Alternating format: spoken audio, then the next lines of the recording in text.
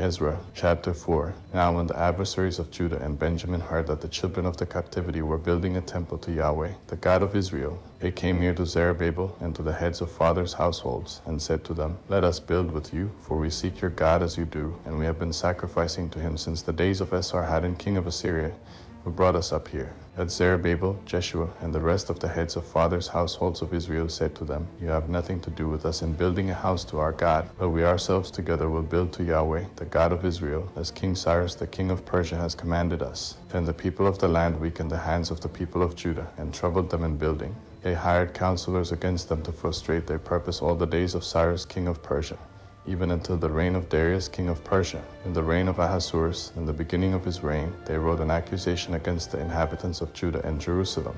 In the days of Artaxerxes, Bishlam, Mithridath, Tabeel, and the rest of his companions wrote to Artaxerxes king of Persia.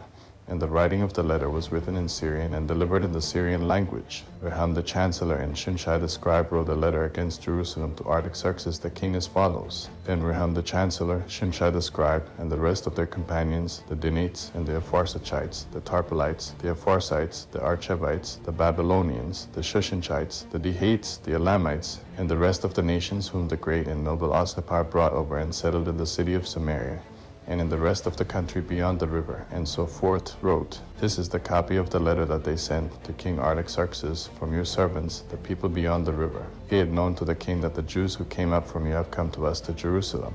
They are building the rebellious and bad city, and have finished the walls and repaired the foundations. He had known now to the king that if this city is built and the walls finished, they will not pay tribute, custom, or toll, and in the end it will be hurtful to the kings. Now because we eat the salt of the palace, and it is not appropriate for us to see the king's dishonor, therefore we have sent and informed the king that search may be made in the book of the records of your fathers. You will see in the book of the records, and know that this city is a rebellious city and hurtful to kings and provinces, and that they have started rebellions within it in the past. That is why this city was destroyed. We informed the king that if this city is built and the walls finished, then you will have no possession beyond the river. Then the king sent an answer to Rehum the chancellor, and to Shimshai the scribe, and to the rest of their companions who live in Samaria, and in the rest of the country beyond the river, Peace. The letter which you sent to us has been plainly read before me. I decreed, and search has been made, and it was found that this city has made insurrection against kings in the past, and that rebellion and revolts have been made in it.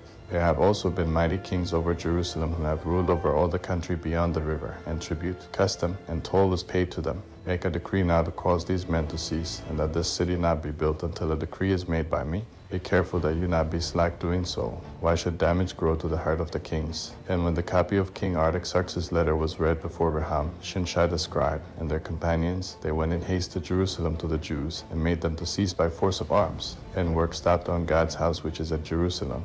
It stopped until the 2nd year of the reign of Darius king of Persia.